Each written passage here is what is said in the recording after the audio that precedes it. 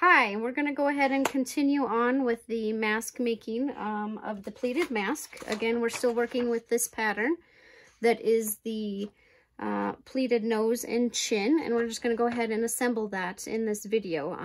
This may get a little long. I'll try and move things along and see if we can go ahead and get a couple masks sewn out here yet.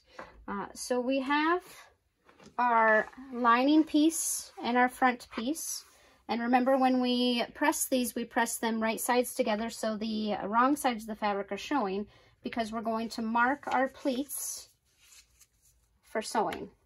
You can go ahead and choose any of your favorite marking tools. Chalk works best on darker fabrics, obviously. I've used the air soluble pen when I know I am going to just go straight to the sewing machine, or if it's a little bit darker fabric and I can see a little better.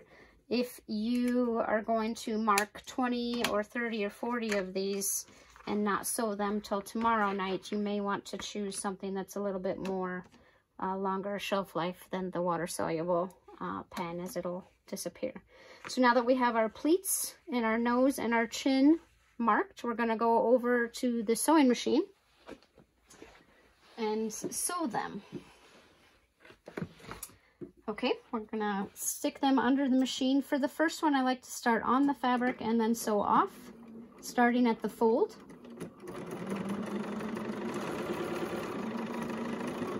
And then I also like to lock those stitches at the cut.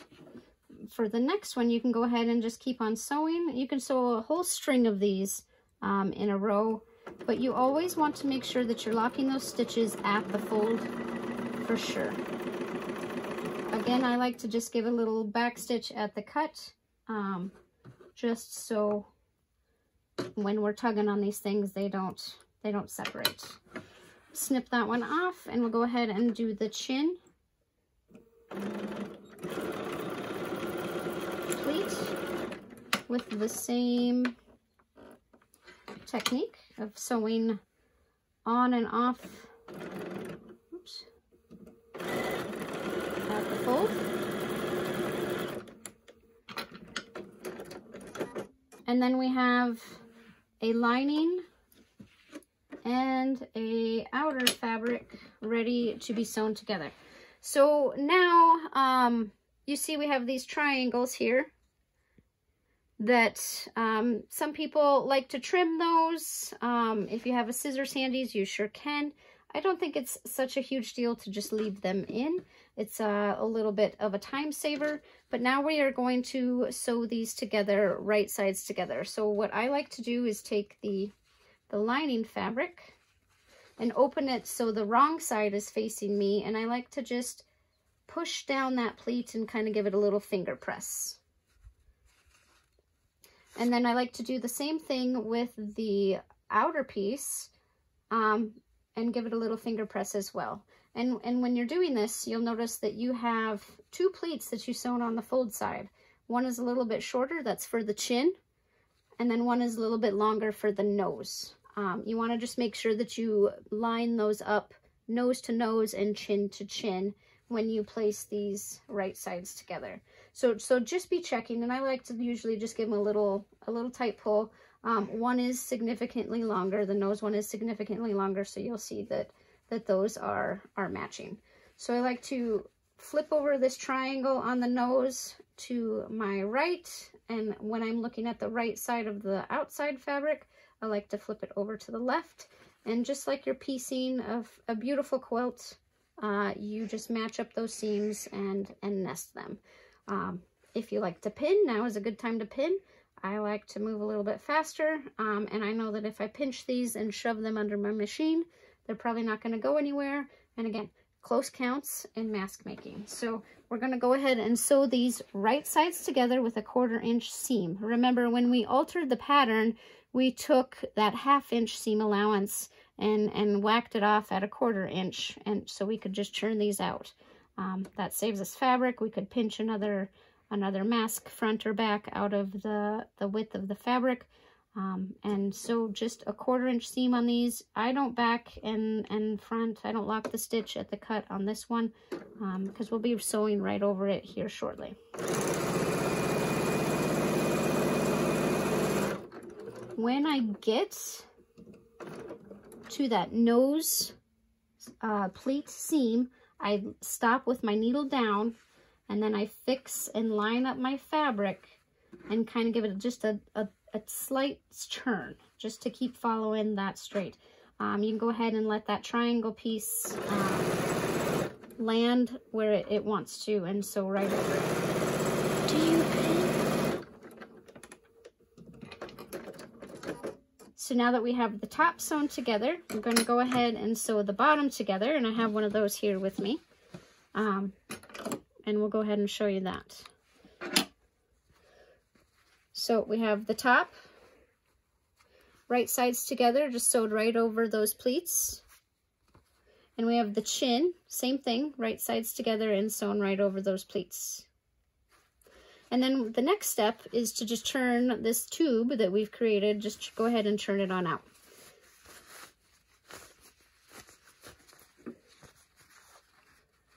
Okay. And then I like to step on over to the iron and just go ahead and press these.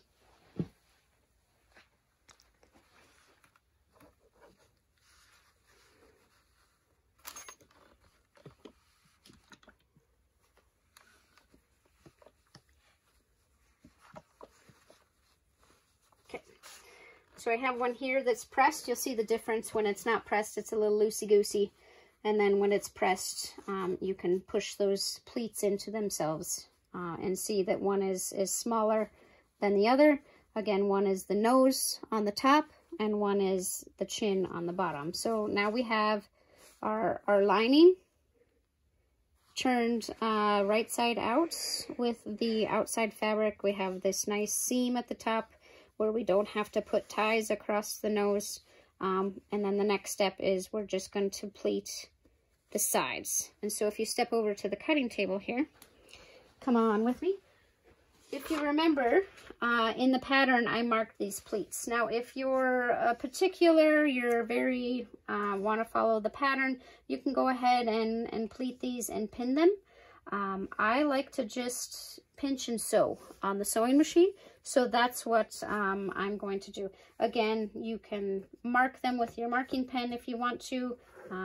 Since close counts, we're going to go ahead and just take this directly to the sewing machine, and I'll show you how to put some side pleats in it.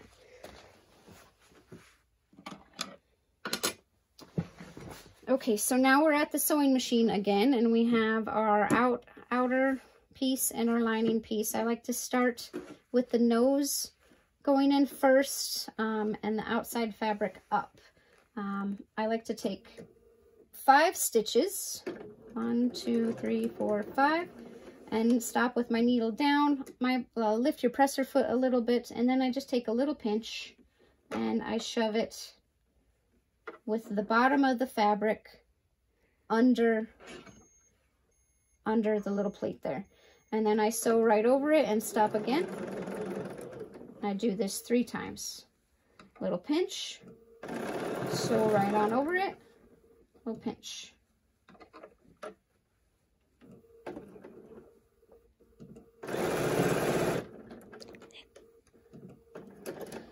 When you get to the end, you should have about the 3 inches that are asked for in the original pattern.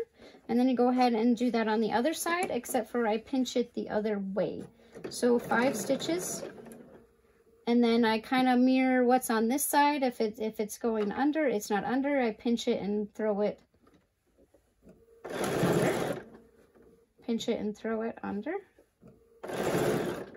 And then pinch and push it on under the foot. And that gives us 3 pleats on each side. So there you have the base construction of the mask. It's pretty much all constructed. Now all we need to do next is just put on the ties.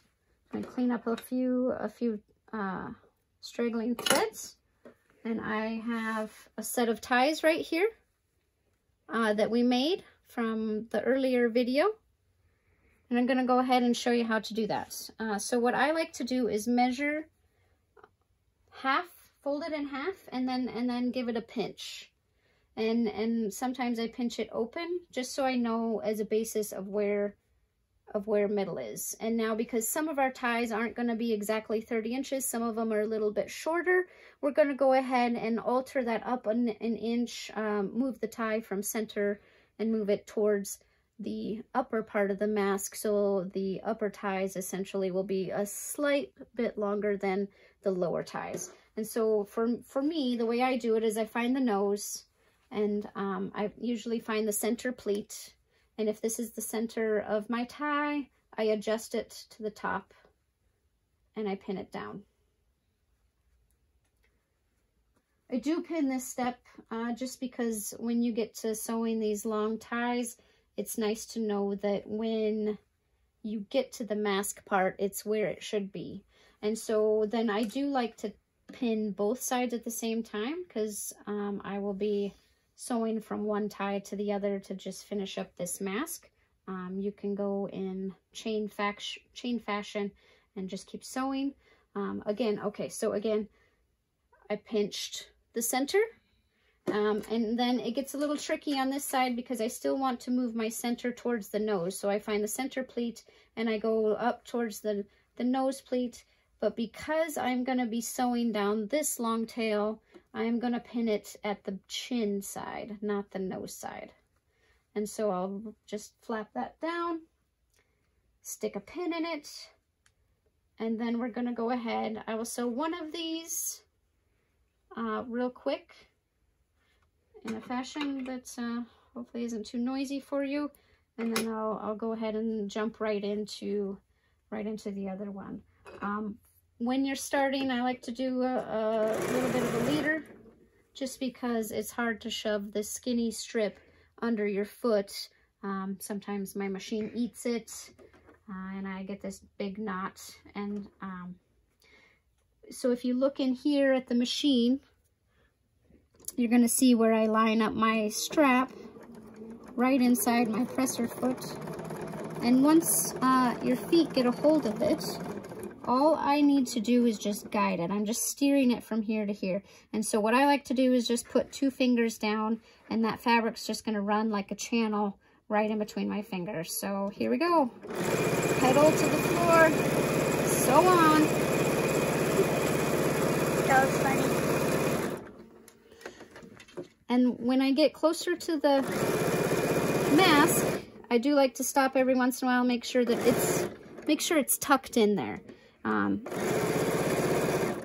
And make sure that it's tucked in all the way to the fold. And then I am going to stop right after I get onto the mask and then tuck the rest of it in the fold of the ties. And make sure that it's nice and straight, and then sew on.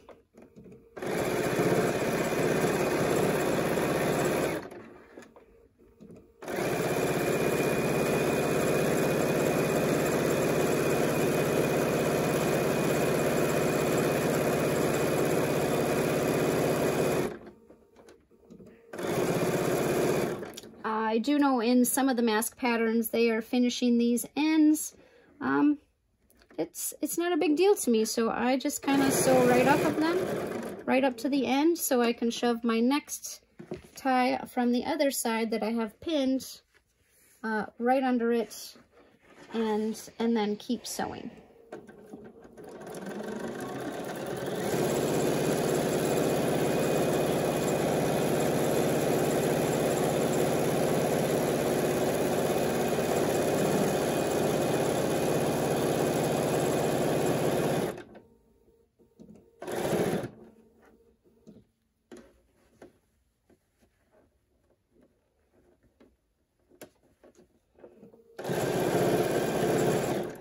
We just essentially do the same thing on both sides, and then pick up.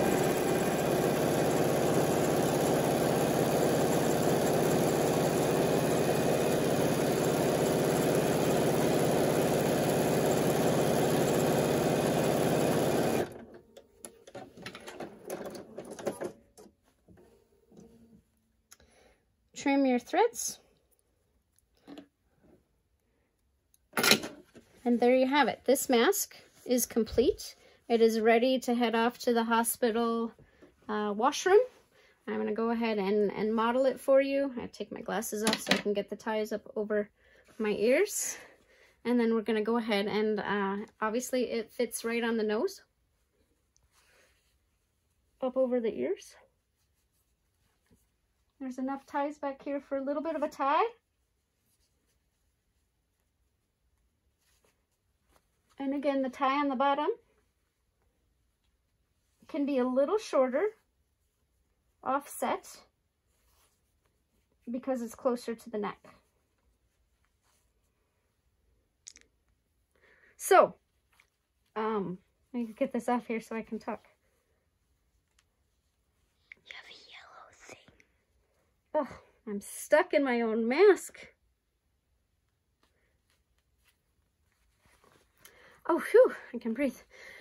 So the reason why I chose this pattern over everything is, over the rounded top ones, is I felt that the nose really fit in there nicely. For me, I had a lot of pre-made bias tape that needed to be used, and making ties wasn't that big of a deal. I hope that this video series helped with the alterations.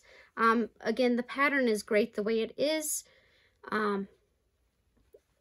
And so you can just go ahead and sew from that. But I wanted to maximize the yardage instead of using fat quarters. And I felt like trimming just even that 1/4 inch off of the pattern would help. And it has. I stayed up last night cutting quite a few of these. We're going to go ahead and mass produce them here next week out of my sewing room that you've been so pleasantly visiting with. And so just want to thank you for watching. I hope it's been helpful. And you know, we're all in this together, and we are all going to get out of it, hopefully just one stitch at a time. So keep on sewing, keep on providing masks, using your stash. I'm just using cottons that have been in my stash and I've been looking at because they're so pretty. And for me, it's time for them to go on and have a purpose. So carry on, and we'll go ahead and thank you. And hopefully I'll see you in the store and cut you some fabric when we open back up. Thanks.